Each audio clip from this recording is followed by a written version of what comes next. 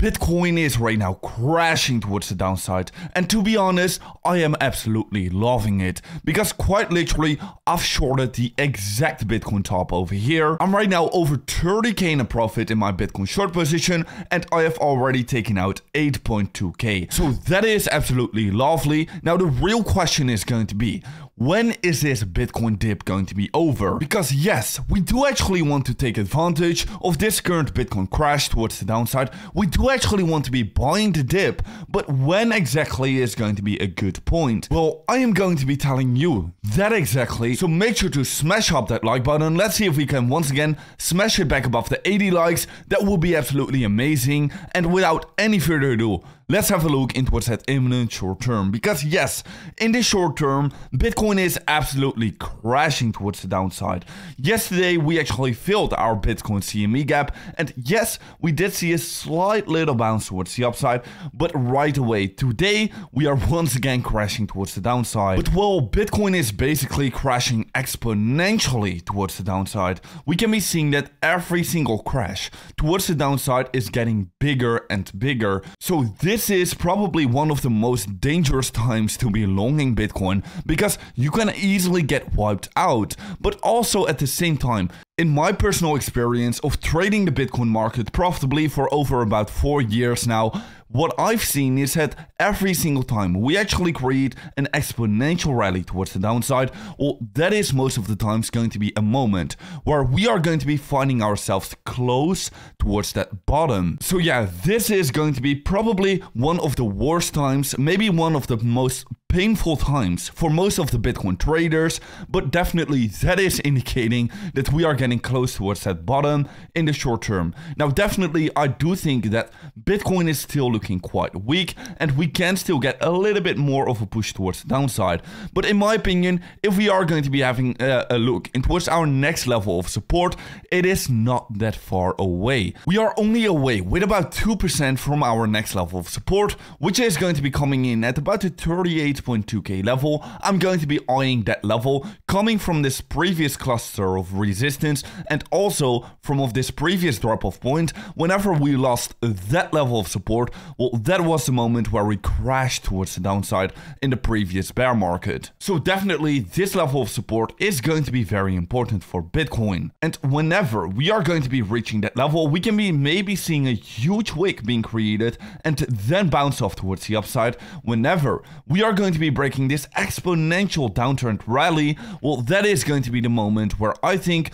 we are going to be finding ourselves a larger bounce. But before having a look into what's the actual most important bottoming signal in a minute right here, yes guys, if we are going to be breaking our exponential downtrend rally, well then I definitely do think we can be seeing a larger bounce. What you have to understand is that Bitcoin has basically been crashing with about 20% towards the downside in a matter of 1.5 weeks, maybe even almost 2 weeks. But Bitcoin doesn't just go up in a straight line, and it also doesn't just go down in a straight line. We always tend to see market moves in waves, and most definitely anytime soon we are going to be seeing some kind of a relief rally, and then maybe we are going to be seeing another crash towards the downside. Alright, and I think we are going to be seeing this relief rally and maybe a little bit of a bounce whenever we are going to be breaking this exponential structure towards the downside.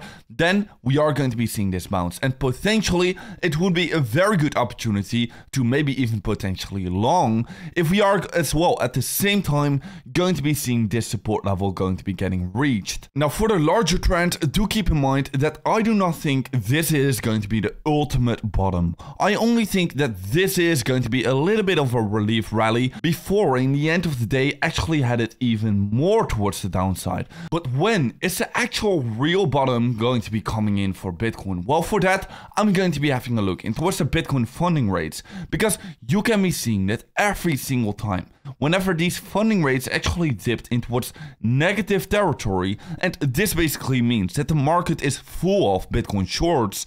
Whenever the majority of the market is actually shorting the market, well, that is when the Bitcoin funding rates dip into what's negative territory.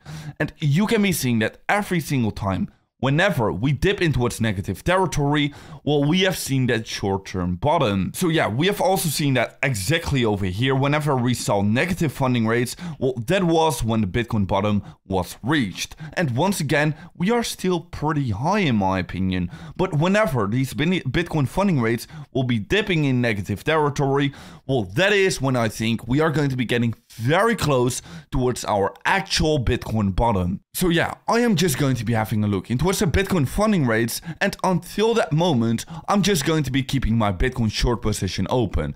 If we are not going to be flipping negative in the Bitcoin funding rates, I see no actual reason why I should be closing my Bitcoin short position. Now, the Bitcoin CME gap actually got filled yesterday, and that is a very good thing, but Bitcoin doesn't really care. It just moves even more towards the downside.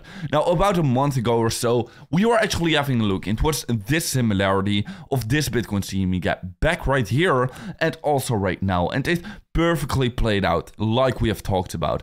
After this Bitcoin CME gap, we pumped with about 22%, and right here as well, we have also pumped 22% exactly to that top. And also right here, it took about 50 days until we actually filled our CME gap with a double top with also a bearish divergence. And right here, once again, we had that double top, we had that bearish divergence, and it also exactly took about 50 days to get our CME gap filled. So yeah, once again, Bitcoin history doesn't tend to repeat, but it certainly rhymes. Once again, here another example where we were actually having a look into 1 month ago or so. Now yes, I've been riding this whole trend towards the upside. I've basically been long throughout this whole trend towards the upside, and I exactly flipped bearish at the exact top. Now that we are in this correction, I will start accumulating again when we near that Bitcoin bottom. Of course, that depends on what the Bitcoin funding rates will be doing, but most people will again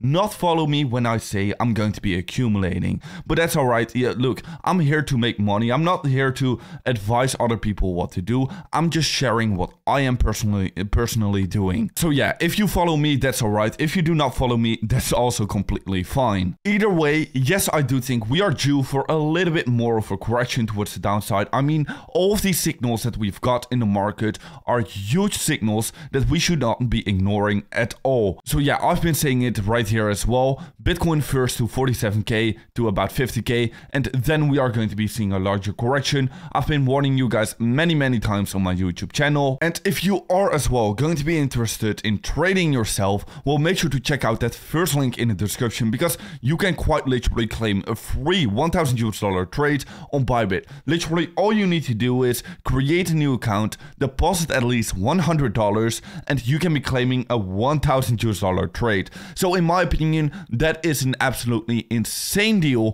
which you can be claiming right now. There are only about 8 days left for you to be claiming this position, and after these 8 days, well, you cannot be claiming this position anymore. So make sure to be quick to claim your position right now, sit on it and use it whenever the market gives you an opportunity. You can already claim it right now and use it later, so that is absolutely fine. Make sure to be following me on Twitter to stay up to date about every single market development. And guys, I'll see you in another update video tomorrow morning.